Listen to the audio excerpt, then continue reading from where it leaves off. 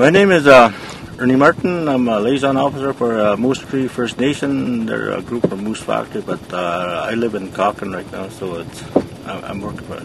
I'm a Moose Tree member. It was years and years between the native groups and the government about funding to get this all cleaned up, and finally it came through this spring. And actually, the work really got going there in July, and now it's all. It's not all the way clean up, but it's 90% clean up to right now, and I know another 10% would be long before it's all cleaned up too, so we're happy that it's finally come true.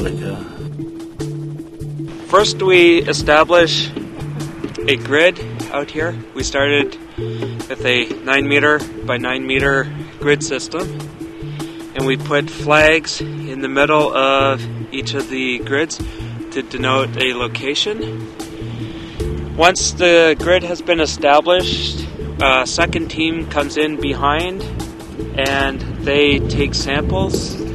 We use an electric drill, and we drill up samples, we load them up into a bowl. The bowl is then taken to the table where someone mixes the samples. They put them in a baggie, they label them as to what the contaminant we're testing for, the grid number, the date, and the time. And then the bowls and all the equipment is washed, 3-stage wash, dirty wash, a soapy wash, and a clean, to ensure that we don't have any cross-contamination. And then they move off onto the next grid, and they just continue sampling until the entire site has been sampled once.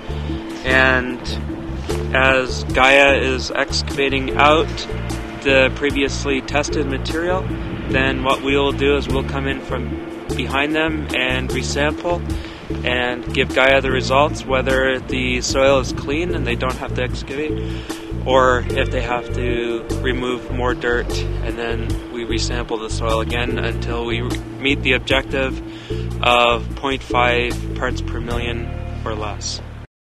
Hello, my name is Philip Fellon. I'm working for a company called AirZone. I'm the manager of air monitoring and analysis. The group that I'm with is affiliated with SNC, and they actually collect the soil samples. They have a number of ways of collecting the surface samples. What they do is, if they encounter a concrete or rock, they actually bring us chips of the concrete or rock on the surface to determine whether it's contaminated or not. If they're sampling the soil, they will collect it using either a manual method or a drill-based method. And they bring the samples here in composite form, and then we extract them. What happens is the site was contaminated with PCBs, and those came out of the radar equipment that was on site in the 50s. Some of that, through some means, was dumped and then was transported around the site and resulted in contamination of a fairly significant area.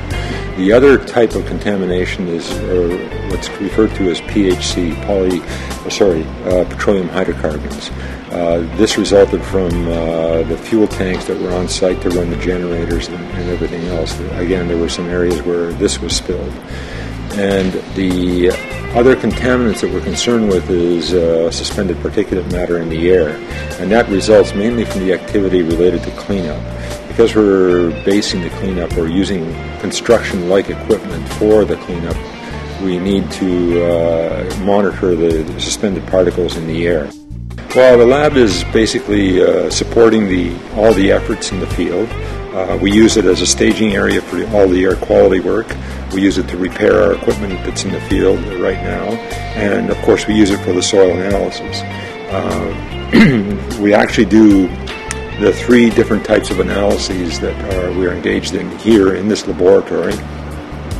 The PCBs are analyzed using gas chromatography with electron capture detection using a method that's based on an EPA method, and which is validated in our laboratory and which we have accreditation for in our main laboratory. The TSP, or total suspended particles, are analyzed by gravimetric system using a very sensitive balance by weight difference. And PCH is analyzed by, or PHC, excuse me, is analyzed using FID, which is flame ionization detection. And we have 3 gas chromatographs here, all fitted with autosamplers, that allow us to continuously output a high amount of data and samples from the site. The sites generate approximately 100 to 150 samples per day, and we have to report these within a 32-hour period. So we have a crew here which undertakes all the extraction process and the analysis and cleanup and electronic processing of the data.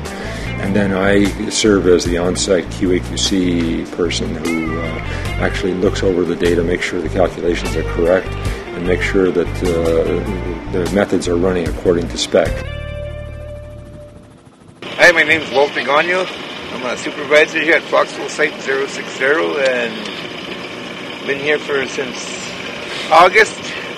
We worked here in Phase 1 and everything's been going pretty good so far. My name's Carl China. I've been here since Phase 1. That was in August. And I'm a laborer. My name is Alex Archibald. I've been working out in Foxville Site 060 for approximately 4 to 5 months, starting in June. I worked to Phase 1 and I'm working to Phase 2. Phase 1 I was a truck driver, in Phase 2 I'm doing security, and I'm from Taquatagama First Nation. My name is John Mark. I'm from Cochrane, Ontario. I'm with Moose Cree First Nation, and I'm also doing security, working with Billy here, and we've been together ever since the start of this operation at Foxville. That's all I've got to say. My name is Jimmy Small. I'm from Moose Factory, Moose Cree member. Here in the site 060 radar site, working with the remediation part of the environmental cleanup. Basically, the question you asked me is how the drill bit was made and thought of. It was the original tool that we used was fence post augers, and we're hitting too many roots, so we had to come up with a better idea. And the first idea we had was an impact drill, impact wrench, electric impact, and we have that out there too. And the drills that we're using now with the drill bits, they're working out very well. And it was something we tried and it worked out. So basically, it worked out good for all of us.